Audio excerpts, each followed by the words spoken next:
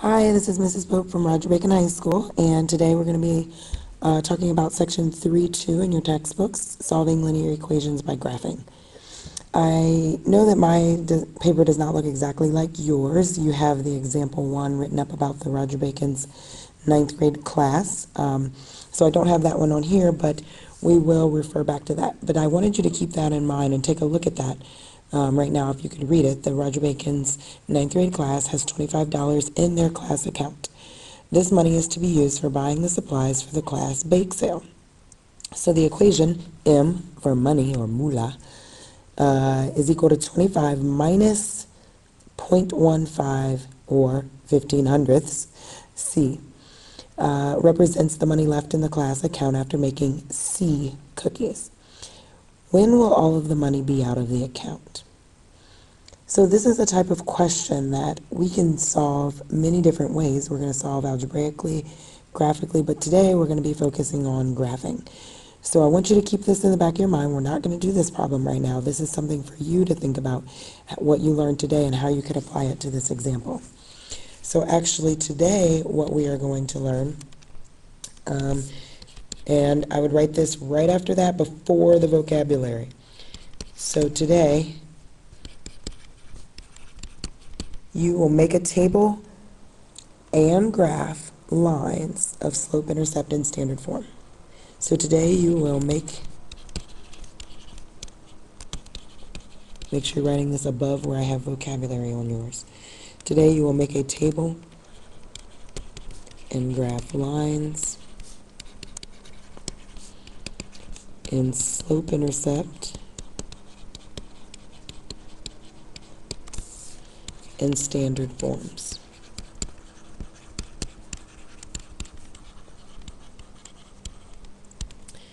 Now ours should look similar. Yours should say vocabulary.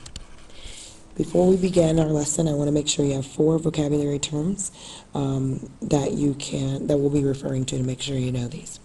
And you've heard them before, I'm assuming. So one we have is root, and this is any value that makes an equation true.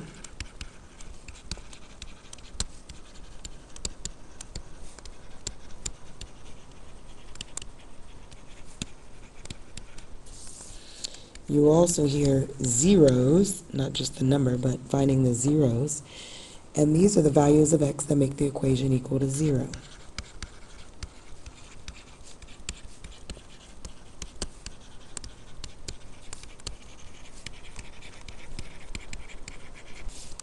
Equal to 0. We're also going to talk about x-intercepts.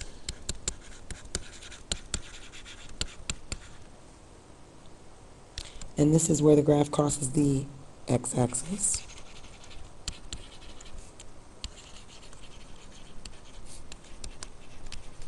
And this is the graph, when I mean the graph of the line or whatever you're graphing, crosses the x-axis. And last but not least, solutions.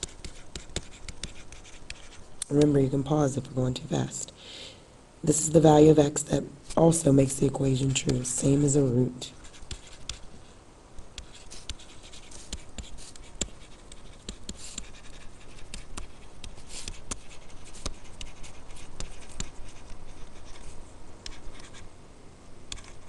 All right, so I want you to make a note that these terms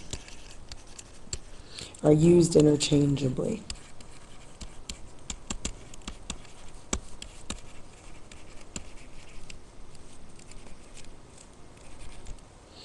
I don't even know if I spelled that right. Interchange, I think I need an A there. Interchangeably. And they're asking for the same thing. So sometimes we'll say find the roots, or find the zeros, or find the x-intercepts, or find the solutions. We're kind of talking about the same thing. All right, let's just move along. Where you have example 2, solve by graphing. So what we're going to graph here, and let me make sure I don't need to go that far. Example 2, solve by graphing. First, we are going to start in slope-intercept form. So yours says example 2, solve by graphing, and I want you to put y equals mx plus b.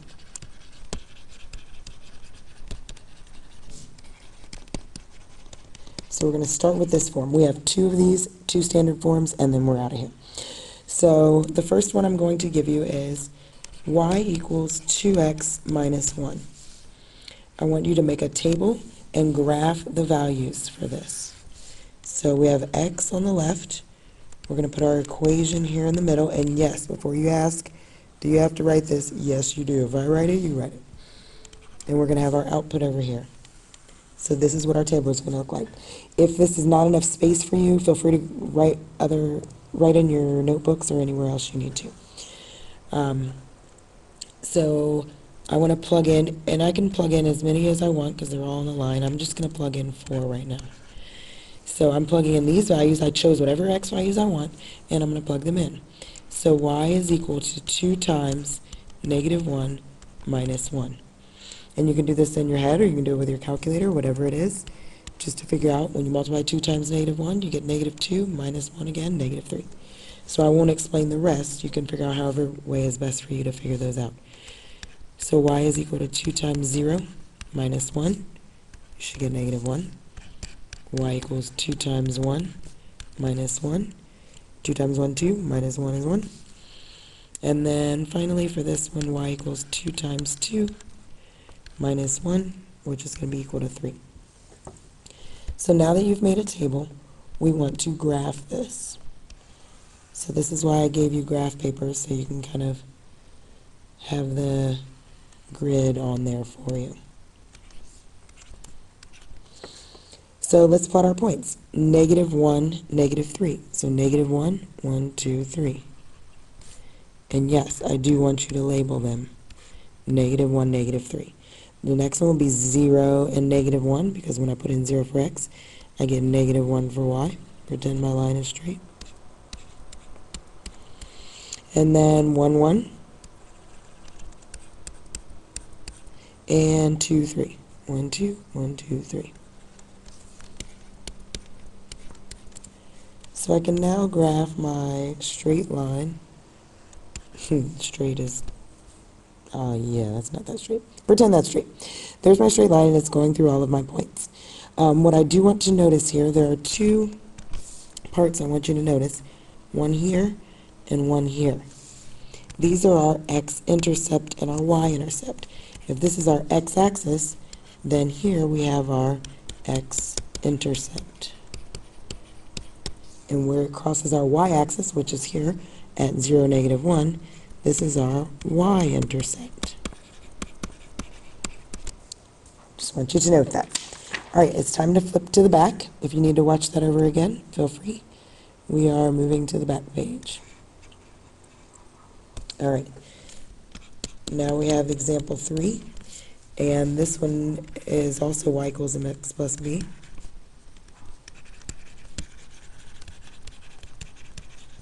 Y equals mx plus b.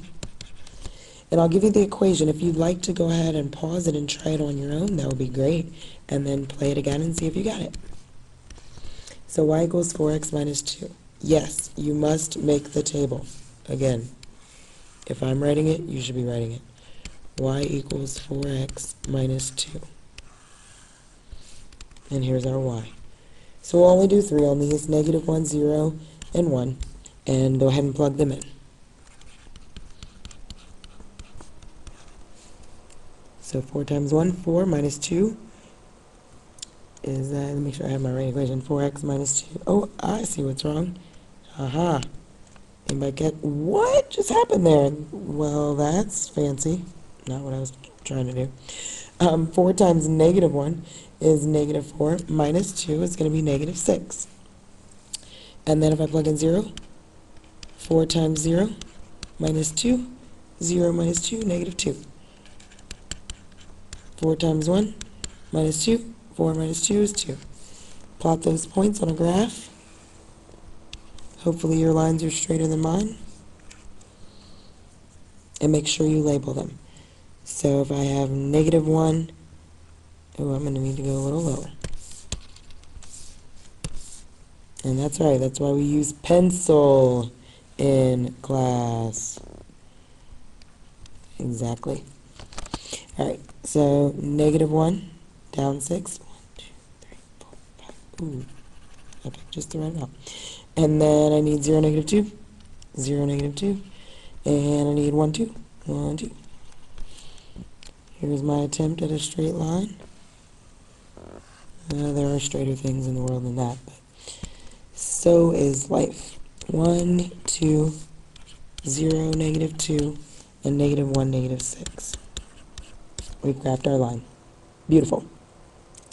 All right, we have 2 more examples. I need to move a little quickly. I definitely want this under 15 minutes. So let's move on to example 4. And this is going to be in ax plus by equals c. And we're only going to graph one of the 2 of these. So our first example is going to be -3x plus y is equal to -2. Now we're in standard form, so it's a little bit different, but we're going to make a table just the same. So I'm going to have -3x plus y is equal to -2. And then I'm going to have my y column.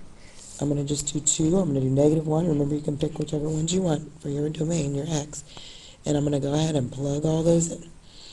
So -3 times -1 plus y is equal to -2. I'm going to do one of these on the side, and the rest you can show the work however you wish.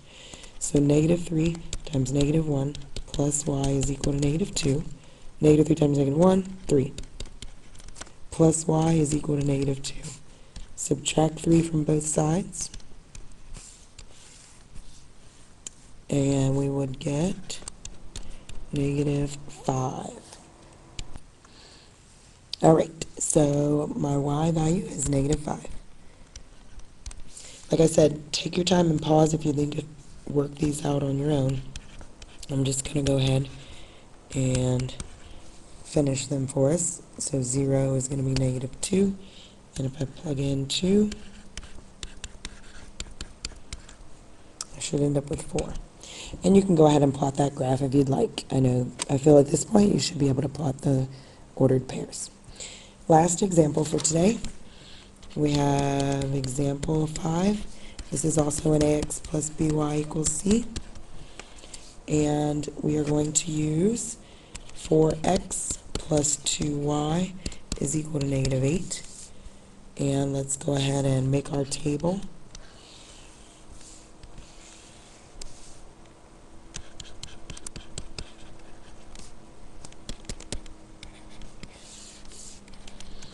And I'm going to pick just 2 again. I'm going to do -2, 0, and 2 this time. So 4 times -2 plus 2y is equal to -8. And if we do that, we should get 0. 4 times 0 plus 2y is equal to -8. We should end up with -4. And 4 times 2 plus 2y is equal to -8. We should end up with -8. So I do actually want to plot this one just to show you one last thing.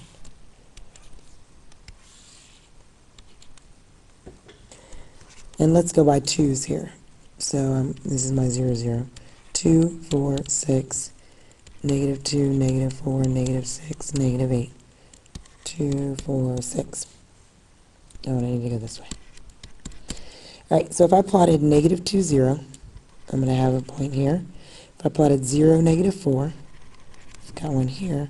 And I also have 2, -8. That's just my origin right there. So notice this line. Whoa, pretend it went through those points. Notice on here we have our x-intercept and our y-intercept. My line really should be better than that. Come on, Miss Pope, can't you draw a straight line? Not really, but if you just keep coloring it, looks like it goes through all the points. All right. I wanted to make note that we have our y-intercept on the graph and our x-intercept. And let's look at the graph at what those are. So our y-intercept is here. I'm sorry, that's our x-intercept. Our x-intercept is here. Here's our y-intercept. So at negative 2, 0, it's crossing the x-axis. I know it sounds funny, but if it's our x-intercept, that is when y is 0. Because think about it, you're not up or down anywhere on the axis. You're right here, so you're not moving anywhere. So your y is 0. Whereas if our y-intercept here, notice our x is 0. Because I haven't gone left or right, I'm just straight on the axis. So keep that in mind. Your y-intercept, your x is 0. And for your x-intercept, your y is 0. Okay, that's it. So for tomorrow, I would like you to make a table for the equation at the beginning of the example 1 with the Roger Bacon ninth grade class. Try to make a table for that. Don't worry about graphing it, but see if you can figure out when m is equal to 0 just from looking at the values of your table. So we'll be looking for you to have that table completed and all of your notes as well. Remember, report to the library tomorrow. I forgot to let Mrs. Pope's class know about this. So everybody needs to report. All 3 classes, anybody watching this on Wednesday need to report to the library. Thanks. Have a good night.